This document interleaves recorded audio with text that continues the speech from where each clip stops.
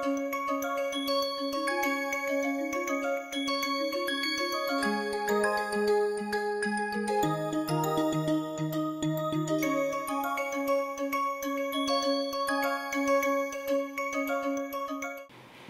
and welcome. With the discussions on the trajectory and rocket configuration concluded, we now turn our attention to certain special effects that are present in rockets and in practical contexts need to be taken into account during the design, analysis and operation. In this regard, we will first consider the concept of jet damping, which is present in most rockets, and then we will introduce the basic ideas of ballistic missiles, which have a reasonable amount of similarity with the rockets. So let us begin. So let us begin our discussion on the basic ideas of the jet damping phenomenon. So let us start by recalling the fact that all the boosting rockets burn a large amount of propellant and eject hot gases at very high speed, which represents a large axial momentum. Such motion, when passing through atmosphere, is subject to disturbances that generate a rotational motion of the vehicle about its transverse axis. This is due to the fact that a transverse disturbance in the form of a wind or a wind shear would generate a transverse moment about the axis, and under the action of such a moment, the vehicle will rotate and acquire a rotational velocity. Now, as vehicle rotates about its axis, its front and back execute rectilinear motion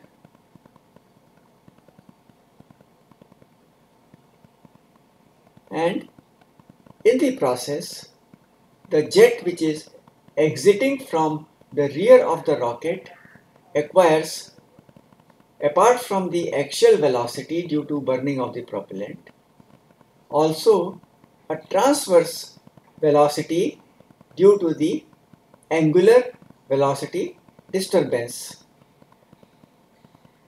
The phenomenon is shown schematically below.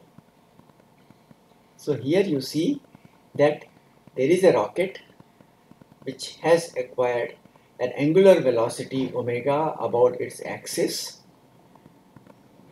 and under the action of this angular velocity omega, which is anti-clockwise, the jet which is exiting at a distance L behind the center of mass of the launch vehicle acquires a rectilinear velocity L into omega in the direction normal to the axial velocity u, and represents the transverse momentum. We see from this schematic that the transverse velocity L into omega is acquired by the exiting mass flow rate dm by dt, which is due to the burning of the propellant. Now, this transverse velocity has a transverse momentum, and rate of change of that transverse momentum generates a transverse force, which is nothing but m dot L omega. And now this force tries to generate a moment about the axis, which is m dot L square omega. Now this moment, as we all know from our Newton's laws, is resisted by its angular inertia,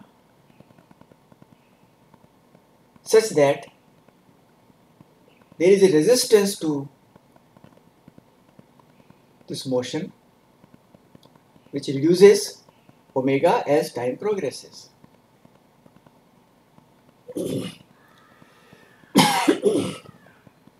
This effect is commonly termed jet damping, as it aims to dampen out or reduce the amplitude of the angular velocity and is present in most boosting rockets. It is evident that such an effect is beneficial in providing stability to rockets during their atmospheric flight, even when there is no control present. Following is the basic formulation applicable in this context. So let us start with the angular moment balance equation. So the rate of change of angular momentum I omega is to be balanced by the torque which is applied, and as this torque is in direction opposite to the inertia torque, we have this equation, and as there are no other external moments acting on it, the right hand side is 0. Here we simplify the representation of the mass moment of inertia of the rocket by writing it as the total mass of the rocket into k square, where k is the standard radius of gyration. Now, of course, we can expand the derivative, and after a little bit of algebraic manipulation, which I would suggest that you verify and go through step by step, we can show that the final differential equation which governs the motion of such a disturbed rocket about its axis can be given by this simplified differential equation. Here there is a small assumption which is made, as mentioned here, that the rate of change of radius of gyration as time progresses is small, so that the corresponding term can be neglected. This also is reasonable, as not only the rate of change of radius of gyration with time is small, it also is multiplying with omega, which also is supposed to be a disturbance and a small quantity. So the product of two small quantities anyway is expected to be small compared to other quantities present in the differential equation. Let us now look at the solution of this differential equation, which is as given below. We can apply the simple formulae of integral calculus and we can show that omega by omega naught, where omega naught is the initial angular velocity acquired at time t equal to 0, is nothing but m by m naught, where m naught is the mass of vehicle at that instant of time, raised to the power L square by k square minus 1.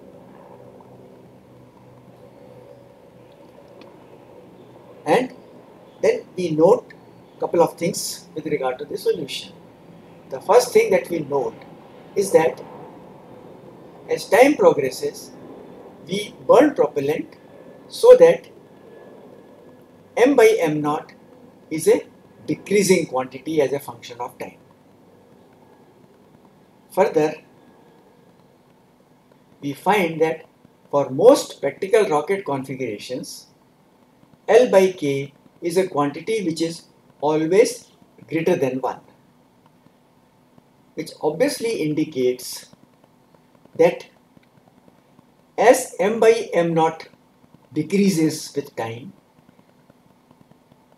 as L square by k square minus 1 is a positive integer or a positive real number rather, omega by omega naught will also continue to decrease as mass decreases.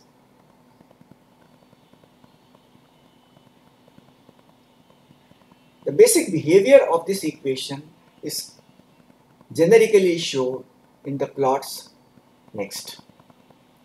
So, let us see typical plots showing the variation of omega by omega naught with respect to m by m naught. So now, let us see the features of the solution. So let us first look at the degenerate case of L by K equal to 1. So if L by K is equal to 1, the exponent L square by K square minus 1 goes to 0, and which means that omega by omega naught equal to 1 or a constant. So in such a scenario, the acquired initial angular velocity will not decay. Next, let us look at the cases of L by K greater than 1, like 1.5, 2, 3, 4, and we can see that as m by m naught decreases continuously to 0 from 1, which is at t equal to 0, omega by omega naught also continuously goes to a smaller value until it also becomes 0 as m by m naught becomes 0. This indicates that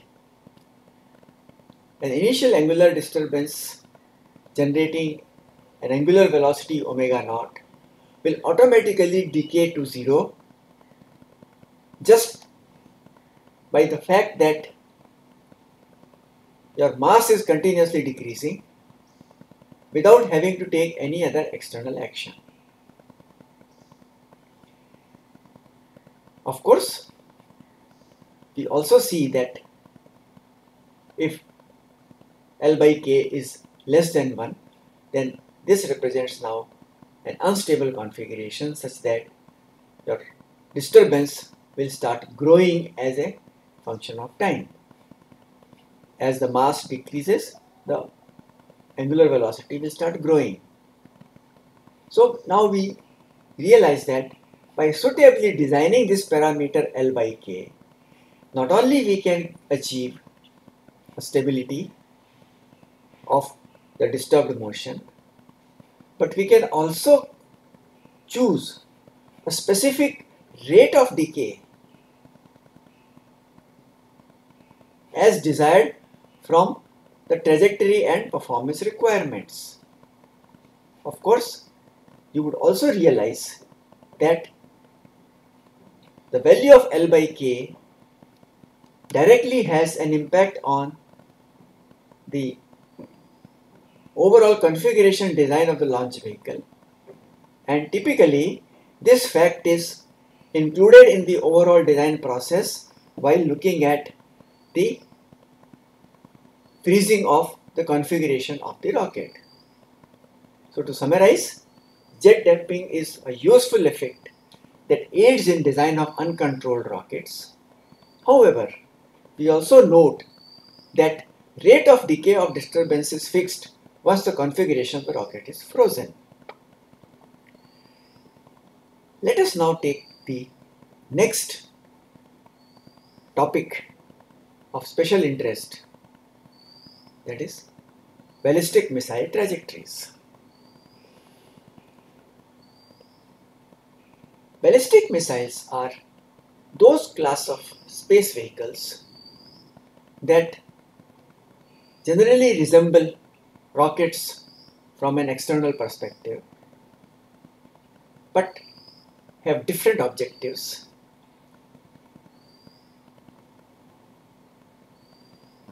and consequently the trajectory. And it is important to look at this aspect just to understand the ideas of rockets that can be applied to ballistic missile solutions. So one of the similarities which is there is that these objects are launched like rockets. But instead of releasing a payload at a designated altitude, which is a spacecraft, these objects travel great distances over Earth of the order of 5,000 to 10,000 kilometers. And then they re-enter the Earth's atmosphere and have an impact at a designated point on the surface of the Earth. Of course, with this kind of a trajectory requirement, there are now differences in the way the missiles are configured as compared to rockets. As we have also seen, there are certain areas of similarity between the two, so that whatever analysis that we have done so far with regard to rockets or launch vehicles, a part of it can be borrowed and applied to these objects. Firstly, the ballistic missiles also burn large amount of propellant and pass through atmosphere on a trajectory which is similar to that of rocket, so that the relations for trajectory that we have developed so far for rocket motion through atmosphere from the launch can be applied and arrived at the solution for the trajectory parameters. Secondly, as these are expected to travel great distances, they also need large velocities. So there are going to be large amount of accelerations that these vehicles will experience, and similar kind of burn profiles that we have looked at in the context of rockets could also be applicable in the context of ballistic missiles. They could also be multi-stage vehicles as rockets are commonly. However, there is an important difference in that ballistic missiles burn all the propellant in one shot and then travel in vacuum for the remaining portion of trajectory without any thrust.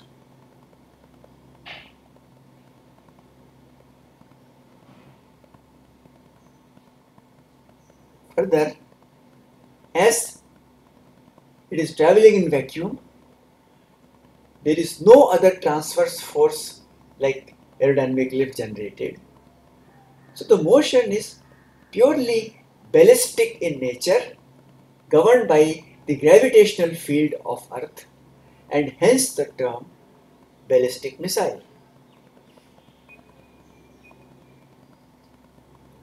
Another point that differentiates these from rockets is the fact that as vacuum motion segment is several orders of magnitude higher, the boost phase is almost impulsive launch as compared to the rockets where we try to avoid impulsive launch, which has a drawback of increasing the drag loss.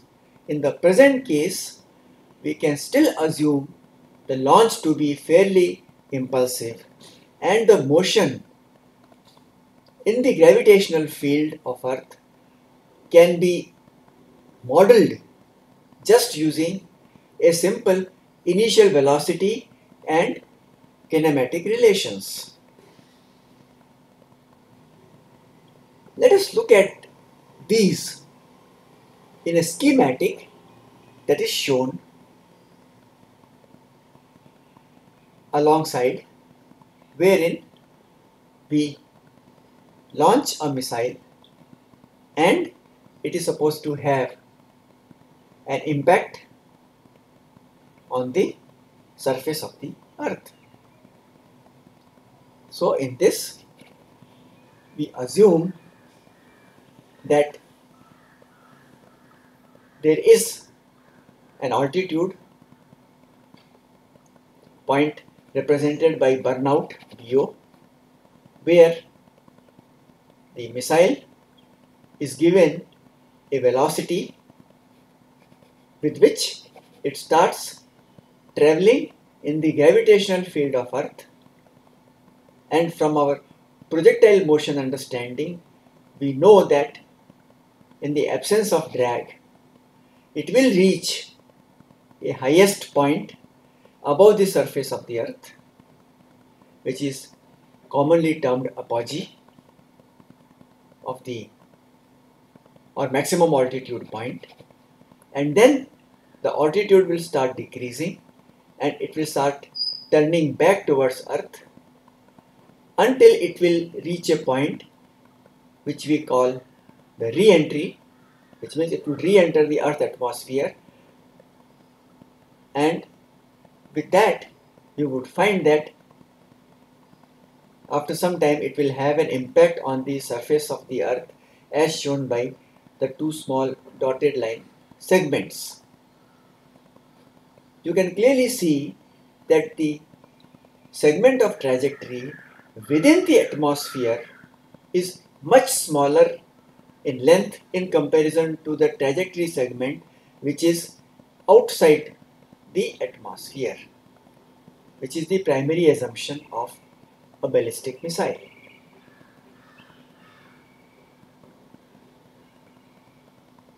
It is generally found that the best possible trajectory that such a missile can take is a segment of an ellipse which provides directly the impact point from geometric relations of the ellipse.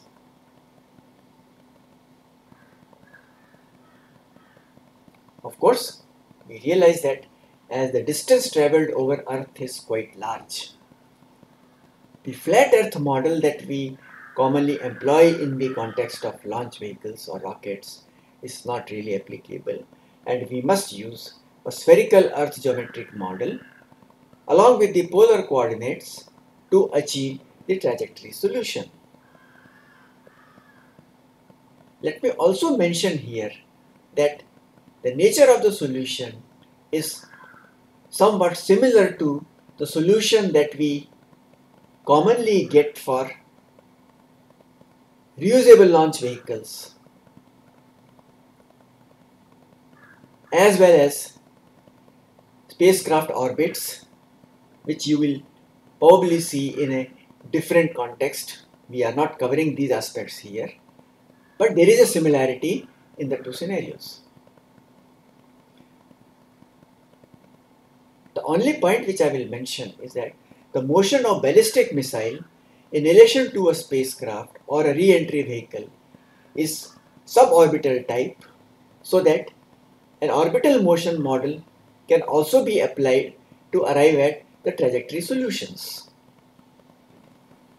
So to summarize, ballistic missiles are a type of rockets that achieve great speeds and travel great distances in order to have an impact at a faraway point on Earth. Further, we note that motion analysis is of ballistic type, with most of the trajectory occurring in vacuum. Hi. So in this lecture segment, we have looked at two special concepts.